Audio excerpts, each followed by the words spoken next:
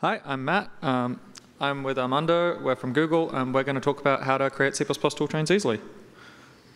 Oh boy, clicker's not. Oh, okay, that worked. Okay, so if there's one thing I want you to get away from this talk, it's that it's easier than ever to create maintainable and high-quality C++ toolchains. So let's ask the obvious question first. What is a toolchain? In Bazel, people think of it as something very confusing, but quite simply, like at its core, the idea is simple. All a toolchain does is it converts Bazel targets into build actions, right? And so what we've done is we've made a new mechanism to create C++ toolchains. So some concepts are the same and others have changed. I'm going to explain a bunch of concepts to you. If you're not familiar with C++ toolchains, awesome. If you are familiar with C++ toolchains, some of it is not going to be what you're used to, right? So how does C++ toolchain work? Well, we start off with this CC library, right? And the very first thing that happens is we turn that into a CC info provider, right? That's done by the CC library rule. You don't need to worry about it. The next thing that happens is that this CC library provider, CC info provider, is then converted into what I'm going to call action templates, right? And so these action templates, they're not necessarily a one-for-one mapping. So for example, a CC binary is going to have both a link action template and a compile action template, right? And finally, the action templates are combined with your toolchain configuration to get an actual action, right? And that is what we're going to be talking about in this talk, right? We're specifically going to be talking about how to define toolchain configuration easily. So this is the inputs to our action. So this is the action template, if you will, right? It consists of two things. This thing here is the action type, right? The action type might be ccompile, it might be cpp compile, might be linker static executable. Roughly speaking, it's some type of objective, right? It's what you want to do in this action. They're often grouped together. So for example, it's very rare that you, well, maybe not rare, but it's not necessarily often that you want to, say, for example, do something only on a ccompile action, for argument's sake. You would probably want to say, oh yeah, I want to do it in all compile actions. So they're very often grouped together and referred to by groups. The second thing here is build variables. Build variables are just basically key value pairs, and they are mostly useless on their own, and we're just going to mostly read from them and put them on the command line later. So that's our inputs. So what we do here is we create a toolchain configuration. This is read by rule CC, and it outputs a rule. So it outputs an action. An action is made up of three things. It's made up of a command line, it's made up of input files, and it's made up of output files, right? So this action, I'm going to explain it a bit more now. So here is the bits which are relevant to C++ specifically. So we have a tool here. A tool is just a Bazel executable. You're probably all pretty familiar with this. It's always in the exact configuration, and it can be associated with specific action types. So for example, your compilation actions would be handled by Clang, and your link actions might be handled by your linker, right? Next we have args, right? Args are basically just arguments to be added to the command line. They're added in little groups. So you see here that the -o lib.o is one arg, as we call it. So they're associated with action types. So specific action types require specific args. For example, when you're compiling, you're going to need your input files. And when you're doing other things, you're going to need different things, right? They can often use build variables. So we see here this lib.o is one of our build variables, right? And they can be coupled with run files. This is a bit of a weird thing for people who haven't used this before, but we have the idea of, say, for example, if you have the -- sysroot arg, then you're going to need the sysroot to be provided for it to work. So we add the run file for the sysroot. Next we have features. I sort of lied to you earlier, and the args, the last one here, was not actually an arg. Args are unconditionally added to the command line. Features are conditional, right? So this last one here is not an arg, it's an arg which is wrapped by a feature, right? So features contain args and they're toggleable, right? So this is how we can do things under certain conditions. In this particular case, we have the opt feature. The opt feature, Bazel will provide it for you when you actually are doing optimized compilation, right? So when you're doing that, this is going to be provided, and we're going to add -o2 to the command line, right? Features can have relationships, implies, requires, you can do mutual exclusion. That sort of stuff is it was already there in the old toolchain. So yeah. So the way that the legacy toolchain approach, the legacy toolchain configuration approaches this is that toolchains are configured by custom rules, right? So here is an example I've written. And I want to do an exercise with you all. So when you're confident that this works, put your hands up, right? So what happens when we run this? Well, we initially run this, and we see none type has no attribute. Can't say that yet. No attribute append, right? So the reason for this is because it turns out that, one of our branches doesn't have a return statement. So we can fix that, right? And now, does it work? Well, turns out no. Foo mac doesn't appear, right? And the reason for this turns out to be, well, we had a typo here, right? This should be link underscore static, as you can see on the few lines above, right? And so does it work now? Well, still no. We didn't actually use this link static thing, so we're actually requiring a feature that doesn't actually exist, right? So we can fix those now. Does it work now? Oh, we see dash dash foo instead. Huh, we go into the wrong thing. And the reason for this is very nebulous. Probably no one will be saying it here. And the reason is that should be Mac OS X, right? And so now we can fix that. And now does it work? Yeah, it does. But how many of you have your hands up? I don't see anyone. How many of you had confidence that it worked, right? So this is what we're trying to solve. And we also are trying to solve a few other things while we're at it, right? There are a few questions you could have, right? So if a user, not a toolchain author, just a regular user, wants to know why is dash dash static on the command line, then it should be easy for them to work out. If the toolchain author wants to add link static but not foo to their features, that should be easy to do. If a regular person wants to know what does foo do, that should be easy to do, right? So we came into here with a few objectives. We wanted to make a toolchain that was safe, we wanted to make a toolchain that was simple, and we wanted to make it modular, right? And so, build files. Build files are safe, right? Because if you write a build file, you have trust that it works without ever actually writing a test for the build file itself. Build files are simple. All of you are very familiar with how to write build files. They're very easy to read, right? And build files are modular. They're literally made of modules. So let's look at this comparison. Here, the difference is, with the old version, we'd use a string, and with the new version, we'd use a label, right?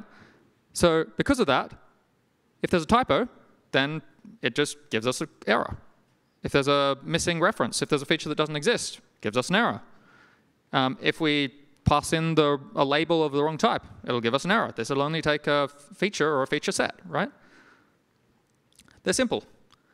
Hands up if you think that this works. Feel free to take a bit of time. I see one person. I see some hands here and there. Whatever it is, it's more than before, and you had plenty more time before to work it out, right? So this thing is easy to read, right? Everyone is like, you're very used to reading build files. It's easy to trust. This part is very crucial. Confidence that your thing works is actually very useful. And it's easy to trace because, yeah, now if I want to see what does foo do, I can just go, oh yeah, I'm just going to go, oh yeah, my Mac OS X? No? Okay, then that, right? And there's one toolchain for all platforms. This one is something you're probably used to seeing if you've written a toolchain. You might have a different toolchain for ARM, one for x86 here. And because we're using a select, we can just go, oh, I want to use this toolchain, and it does its branching and works out what to do for each platform. There is one little bug in Bazel, which means that if you try and use platforms incompatible to prevent your toolchain working on platforms you haven't got it working for, then it will actually throw some errors at you. But other than that, yeah. So modular. This is modular because we have rules and providers that ensure like clear API boundaries. Anyone can write a thing that provides that provider, and they know it's going to be compatible with somebody else's, right? This means that I can write args, right, and anyone else can import my repository, and they can write a features that wraps it, for example, right? It means that you can use the same target for a variety of platforms. We talked about this earlier. And the decisions in our toolchain have been delegated to the correct person. For example, previously, features, the person writing the feature decided whether to enable it or not, probably because it was assumed that that person is the toolchain author. But in reality, the feature is kind of its own separate thing, and the toolchain should be deciding whether or not it's enabled. You want to come on up, Armando? So yeah, I'm now going to hand it off to Armando to talk about how to use the toolchain. All right. OK. Thank you so much. OK, so how many of you guys work in a project that has C++? Raise your hand. OK, that's a lot of you. How many of your projects, keep your hands up, keep your hands up. OK, put your hand down if your project does not have a custom toolchain configuration. OK, so you all have custom toolchain configurations. Cool. Keep your hand up if you have ever modified it. OK, keep your hand up if you actually understand your full toolchain configuration. A lot of hands just went down, OK? Cool. OK, so we have a few hands up, and that's important here because this is important for you guys too, because what you're going to see up here, it's very relevant to you as well. OK, so what we're going to do is we're going to go through an example of how you might try to build a tool chain using the new stuff here. It's particularly interesting because it's a bit of an experience that we're going through. It's not just like, oh, this is an example, a full example that you'll look at. So what we have here is the first building blocks that you'll start with. So when you're working in Bazel, you want to start a new tool chain, you have this tool chain rule. And this is same for every single rule out there. It tells you what kind of tool chain you're going to have. So in this case, we have a C++ tool chain. And it is pointing to this thing underneath that we'll say, OK, cool, I want to start making a CC tool chain. So what am I going to reach for? I'm going to reach for this CC tool chain rule. So what happens if you do this? Well, it doesn't work. And that's because this is it'll give you this nice little error that says it's missing a mandatory attribute called toolmap in your CC toolchain config. So if you look up the API or you ask Gemini, hopefully it will tell you that, that you need this thing called a CC toolmap. So what does that look like? This is a CC tool map. So we have our CC toolchain pointing to a CC tool map. And this is just a mapping of actions that Matt mentioned before, mapping to various tools. So this is a little bit simplified, to be honest, but it looks basically like this. So we have our C compile action is mapped to Clang, C++ is mapped to Clang++, and AR is mapped to LVM AR. Now, normally you would have a bunch more actions mapped here, and also in the case of like compilers, typically you need more than just the binary. You need like built-in headers and whatever. But we'll get to an example of that a little bit later. But the key thing here is this is actually almost exactly what you need to make a working tool chain. What is missing here? So we have tools. There's one key thing missing. What happens if you run Clang? Nothing. Because you need arguments. So we're going to add this thing that is a feature and is called experimental replace legacy action config features, which is just a long way of saying Bazel knows how to do this, and we're going to hook that in for now. This is actually in a transitionary state. We have some of the built-in stuff that is baked into Java translated into these new rules. So you could actually introspect exactly what Bazel's doing. And also, it is versioned independently of Bazel. So it is actually in the Starlark files, not Starlark, sorry, build files, that you could read and you could check out or make modifications to update whatever it may be. And that is no longer tied directly to Bazel, but once again, it's in a transitionary state. So this actually gets us a working toolchain. And if you don't believe me, this is an example from Rule CC. So there's a few more things in it, but the important thing is it still fits on a whole slide. And part of this is because we've split things out in a way that allows us to share things and move things to different parts of the build file, move ownership of things, and make it so that our core configuration is actually extremely simple. So you could see what happens here with this toolchain. The big thing that we added is this thing called args. And these are all our toolchain arguments. And it's just like what you would have in like other build systems. Oh, shame on me for mentioning those. But in the simple cases of like CXX ops for Bazel, or like if you go into CMake, that's how you would easily set a few arguments on the command line. It's a similar sort of thing. We have very easy way to just bind arguments to a toolchain. And you can see up here we have this select that says if I am targeting Linux, I'll use a Linux sysroot. And then underneath here, we have these two simpler arguments. So we're going to actually expand this. This is the one thing that you really need to make Clang happy, in particular with Bazel, just because of built-in headers. But the warnings here is a fun one to expand because it's very simple. So taking a look at this, who thinks they can understand what's happening here? Raise your hand if you think, yeah, we're seeing more hands go up. That's good, that's good. So all that's happening here is we're saying for all of our C compile actions and all of our C++ compile actions, we're going to add these arguments to the command line. And this just happens top to bottom when you're looking at your toolchain configuration. It expands all these arguments in order. That's not something that happens by accident. That is an API contract. It tells you, hey, I'm going to expand these in order, and you can be sure if you add your arguments in these order, it is going to be expanded in that order. Oh, that's so nice, isn't it? Simple. OK. Cool. So we also have these things called features.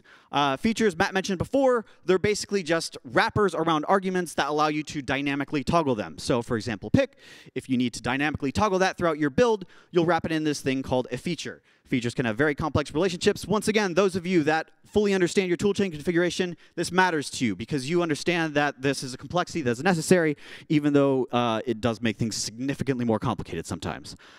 OK, cool. And there's some other fun things you could do in arguments as well. So once again, going over to transitioning between the built-in stuff in Bazel and converting it into build rules. This is an example. Linker param file. This is what's known as a legacy feature.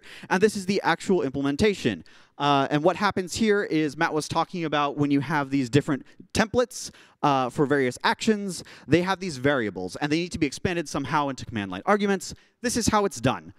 So we have here the format expression here just says, find this expression for param file inside of our argument and expand it using that variable. So once again, if you are not familiar with toolchains in very deep detail, just don't think about this. Let it fall out of your head. For those of you that are familiar, this is important, and you have access to this in this new mechanism. All right, so that is actually all the core constructs. It is that simple. You basically just have a few things in your toolbox that you can use to put together these tool chains and actually start rolling them out. So it's as simple as I have a toolchain configuration, I have some tools, I map them to my toolchain, and then I add arguments as I see fit. Way simpler than it was before. And it's also way safer too, because it's, we have all these different types that are protecting you from using things incorrectly. So we use these in Pigweed. This is an example where we've actually deployed it in a couple different ways.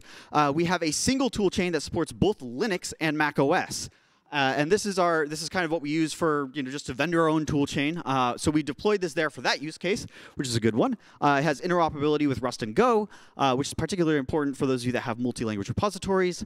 And we have separate tool chain definitions. So Matt mentioned that you could have one tool chain definition for everything. Another direction you could go is you could also have separate ones, but share most of the core. So all of the warnings that we enable for our project are shared between these different tool chain configurations just by saying, OK, this is our block of arguments for warnings.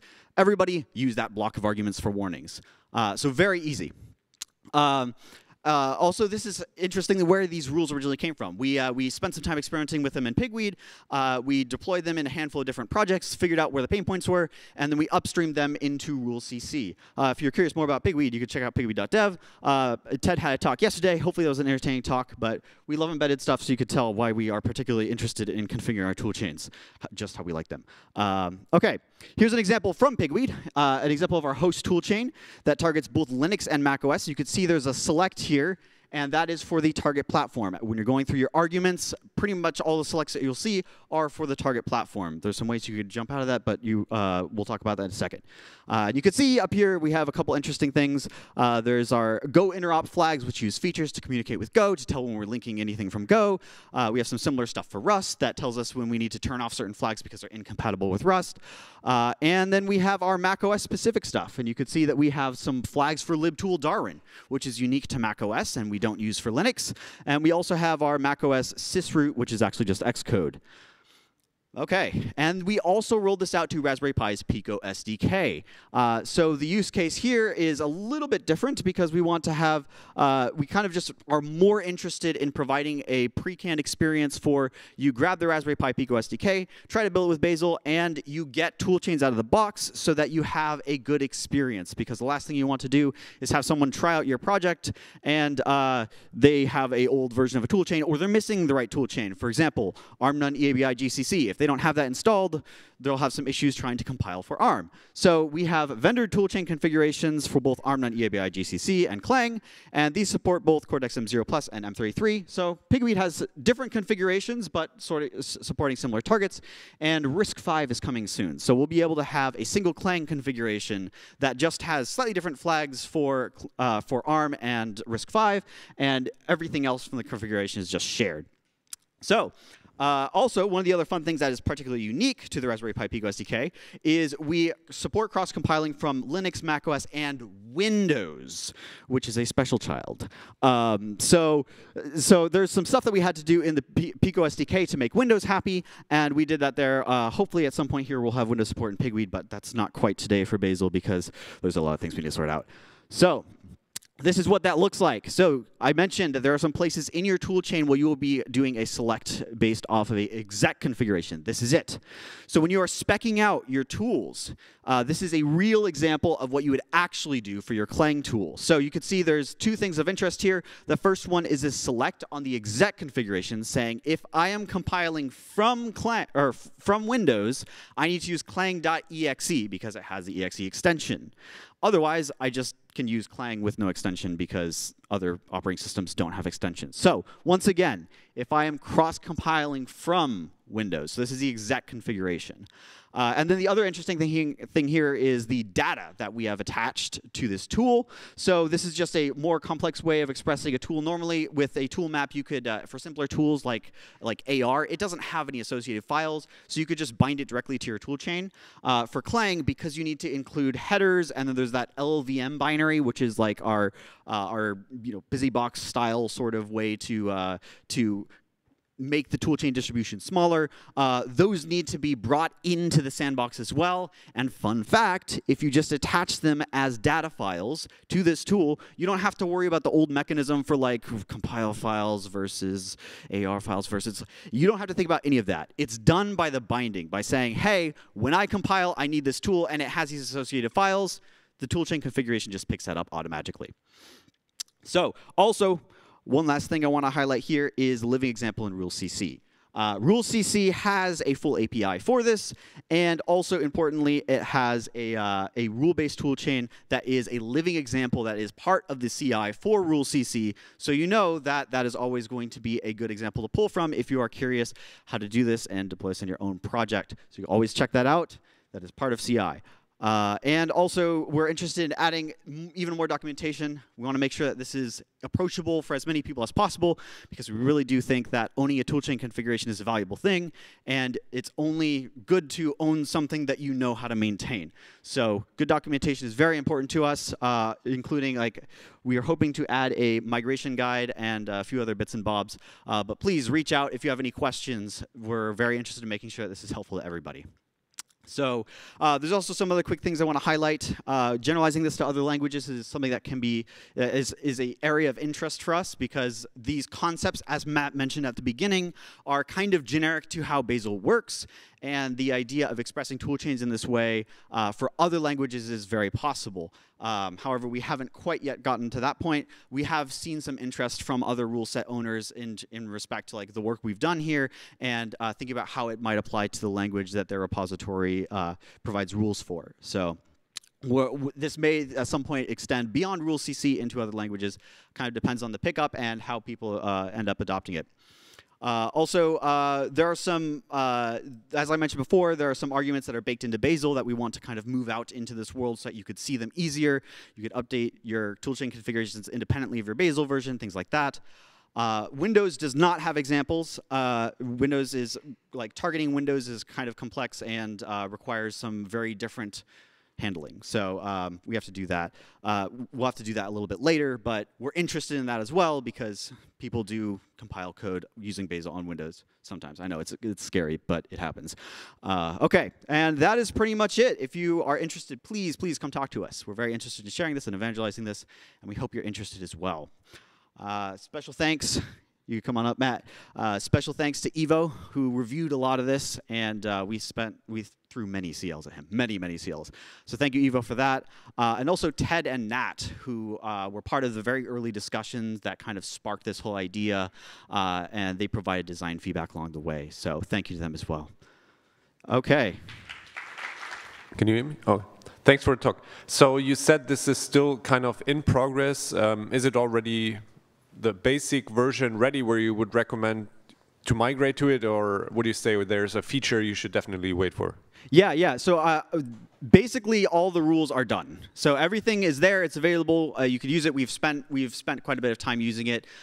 It's been rolled out to a bunch of different contexts. So at this point, we are very much in the perspective of we really believe that everything that you need should be there, and we want to know if it's not. So please go try it out.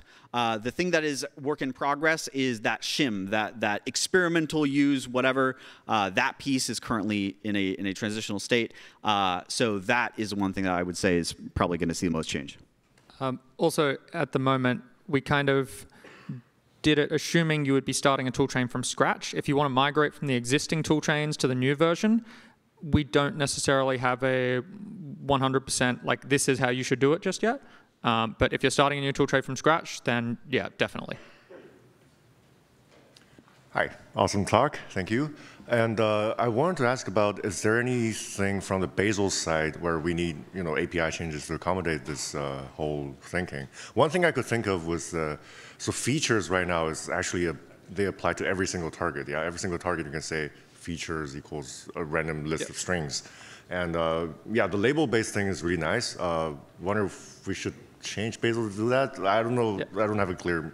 So I think that, to be honest, I would perfectly be very happy if it wasn't for backwards incompatibility issues, completely dropping features from Bazel, because we've seen that you can implement features in Starlock without anything in core Bazel. So yeah, but obviously backwards incompatibility, probably not going to be an easy job.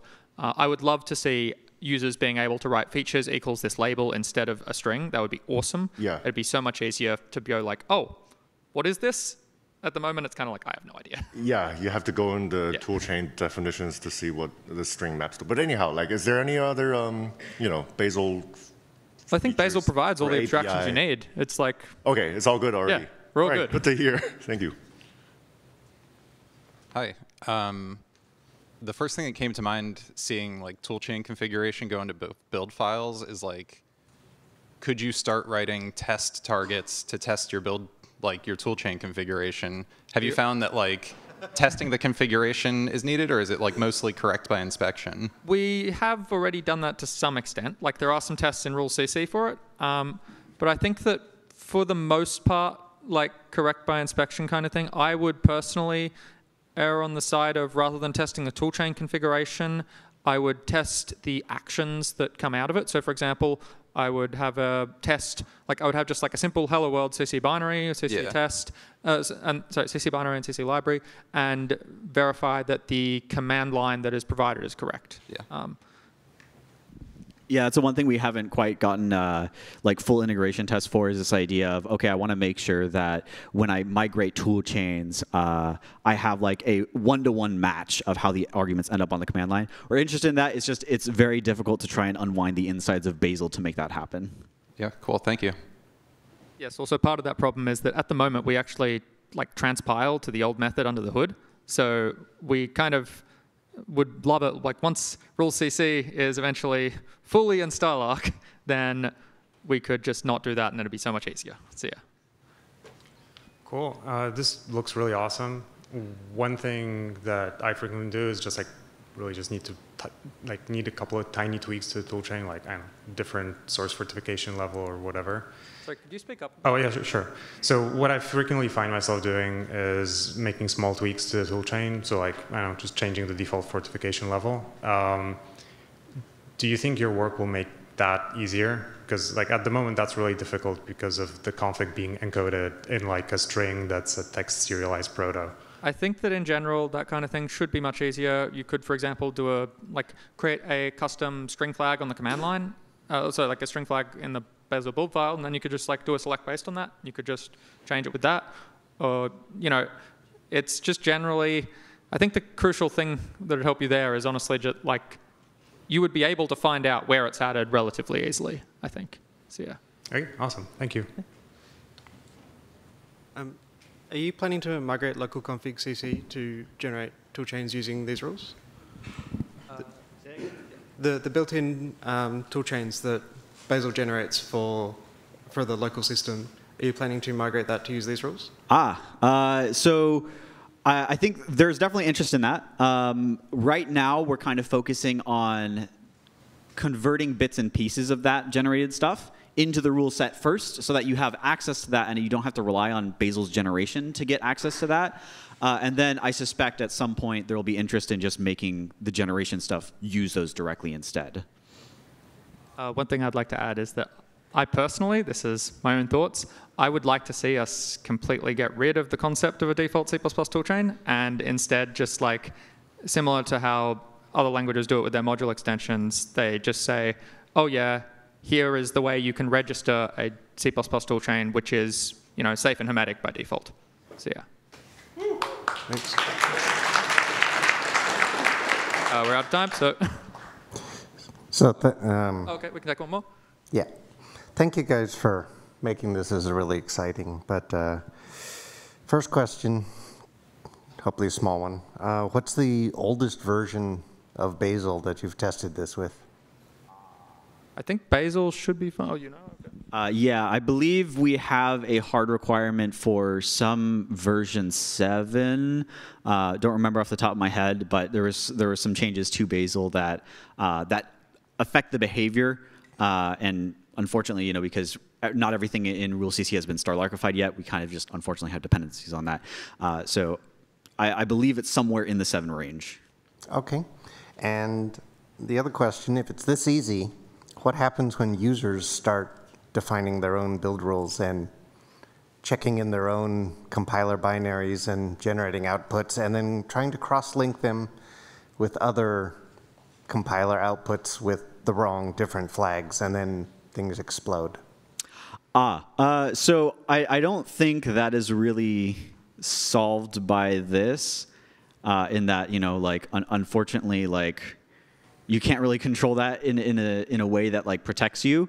But hopefully the ability to introspect these is a lot easier and intuitive in a way that makes people feel empowered to use it instead of resorting to other mechanisms to build those binaries. Thanks. All right, thank you guys so much.